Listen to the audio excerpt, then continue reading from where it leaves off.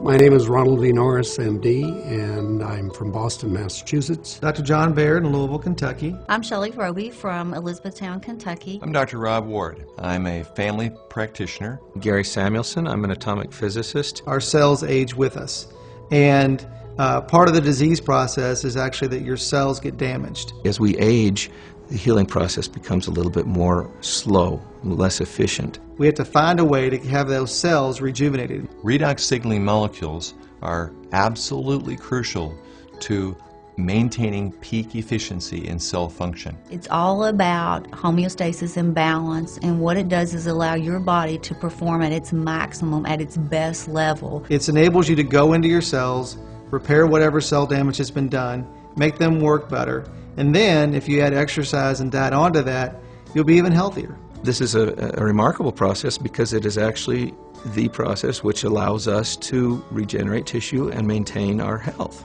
I am so excited about this new awareness, this new paradigm of what we can do with our health. One of the great benefits that redox signaling can have for us is that it helps accelerate and maintain healthy tissue.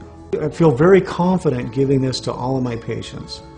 It's something that they need, it's something that their cells lack, and we're just restoring it because it is native to the body. It's already there, just not enough of it. Every patient that I see, I share ASEA with, and my story, my experience with ASEA. This technology has the potential of spearheading some of the greatest advances of health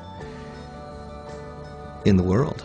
The possibility of being able to stabilize redox signaling molecules and use them as bioactive, non-toxic agents inside our body is phenomenal.